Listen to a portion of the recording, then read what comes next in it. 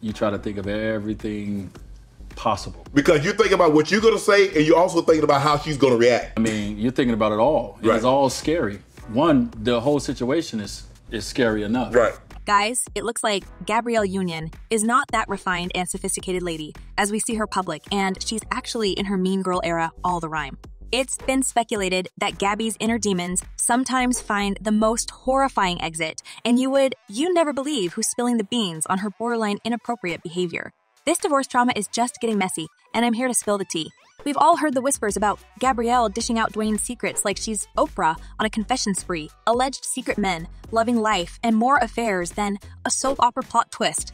But if you think that Dwyane isn't clapping back, wait till you hear full-blown hurricane of accusations. So he is saying Gabrielle wasn't just mean. Oh no, she allegedly had a black belt in aggressiveness during their marriage, and Dwyane is not covering it for her anymore. You got a lot on your mind. You're keeping something from people you love. Right. And it's heavy. But wait, there's more. Dwyane's revelations keep raising an eyebrow and hinting that Gabrielle might have been crossing some lines in her behavior, and this just explains why he was so willing to leave the household and sleep with other ladies. So Dwyane Wade's lifting the lid on Gabrielle's expose, calling her the villain of their love story. He's been living with this truth for years, and now he fills the air with accusations of Gabby's creepy and menacing behavior that actually pushed Wade into the tight embrace of his numerous lovers. Oh my God, you never spoke. So here's how the story unfolded and reached its peak. We all heard that Gabrielle and Dwyane's marital bliss was as shaky as a Jenga tower in an earthquake. According to Gabrielle, the root of their problems was Dwyane's inability to keep his shtick in his designer pants. As she said in her book, his cheating was a painful experience for her. To say I was devastated is to pick a word on a low shelf for convenience. There are people, strangers who I will never meet, who have been upset that I have not previously talked about that trauma. I have not previously talked about that trauma. I have not had words, and even after untold amounts of therapy, I am not sure I have them now. Cheating allegations were flying around like confetti, and eventually Wade was in the position of a guilty one in this relationship. However, as he spills now, everything had a cause, and his infidelity was the consequences of Gabby's demonic nature and acts. I tried to break up with her, and hey, things has been bad lately. But you see, this union has been doomed since the start. Dwyane Wade's love affairs weren't limited to just dipping his manhood inside the ladies. In a shocking turn of event, he managed to make one of them pregnant. Now, this man chose not to shy away from his daddy's responsibilities, and he even wanted his son to be next to him. However, as it turned out, poor Xavier's presence was a major trigger for Gabby, and after several unpleasant episodes, the boy started to live his mom.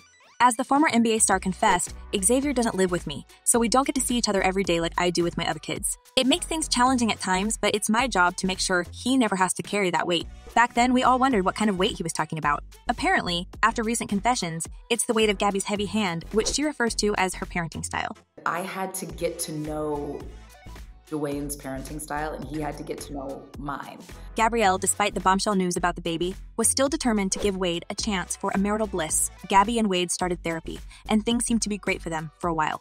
But here's the thing, Gabrielle was not over that side pregnancy, and the trauma she got changed her, and not in a good way. She tried to deal with it, giving the public a front row seat in her memoir to say I was devastated is to pick a word on a low shelf for convenience.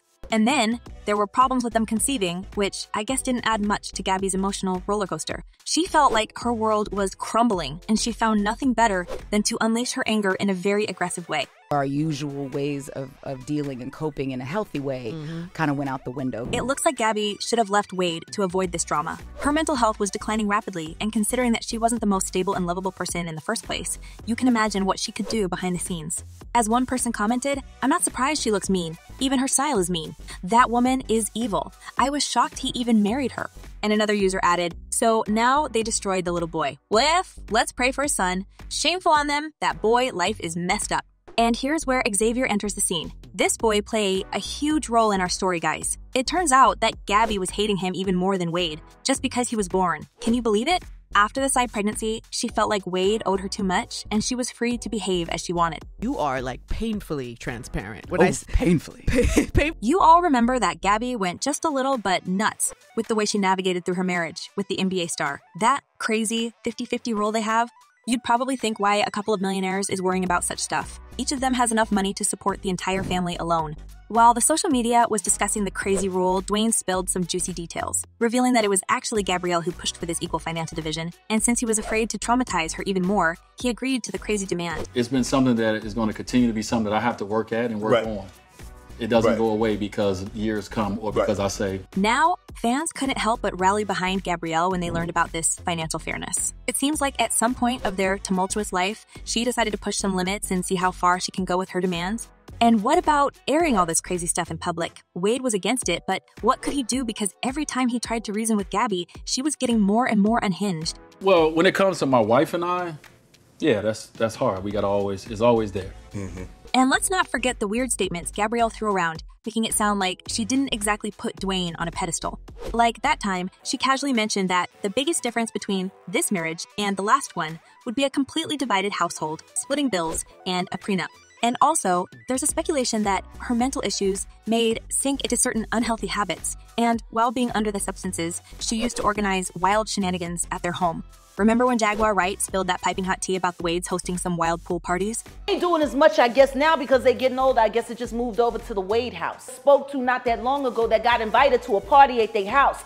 Everything was cool up front. Well, it seems like it was not Wade all the way, and all the crazy things the NBA star had been accused of in the past by many whistleblowers were actually Gabby's doing.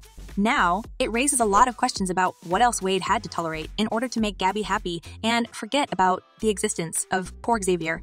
Initially, the NBA former player was decided against sharing the news of side pregnancy with Gabby, knowing how much it would hurt her. However, as time went by, he was eaten by guilt. As he said, hardest thing I've ever had to do is man up and tell Gabrielle Union that I've had a child with somebody else. I couldn't sleep. I wasn't eating. She also felt quite angry because she couldn't have a baby on her own. In He End, Union and Wade welcomed their miracle daughter by surrogate in 2018, but Union said it took her over a year to make peace with the fact she can't bear a child inside her. But more than anything, I wanted to be a mother. I wanted to experience every part of that journey. Even though the baby was supposed to act like a glue for this family, apparently, Miracle Daughter didn't help Gabby to heal, and the episodes of aggression kept repeating, all because of her trauma. Now, in the middle of a messy divorce rumors, never-ending cheating, and other horrors behind the scenes of their marriage, the ex-couple doesn't hold back and they want to get public on their side. However, considering the crazy stuff we are hearing about the actress, I doubt there will be many people from Team Gabrielle. Time, distance, space, it doesn't help it. It allows you to see things differently when you have time away from it. But the drama doesn't stop there, and Dwyane's claims are backed by insiders who spilled the beans on Gabrielle's temper hotter than a summer day in the Sahara. Allegedly, she's known to get physical with Dwyane and his son during heated arguments, leaving no visible marks. It looks like he finally had enough of that mess, and fans couldn't be happier for him. As one person commented, I actually believe him that she's a B. She's an admitted mean girl. Good for him for getting out. And another user added, I knew she was mean from her first movie. She played it too well. She was replicating herself. The speculations don't stop, and it seems like Gabrielle's dirty linen is getting one good iteration with all these horrible allegations. Now, here's the real question. Do you think that Gabrielle Union is living with some inner demons inside her? And could she actually be that mean? Let me know what you're thinking, and in the meanwhile, don't forget to check my other videos.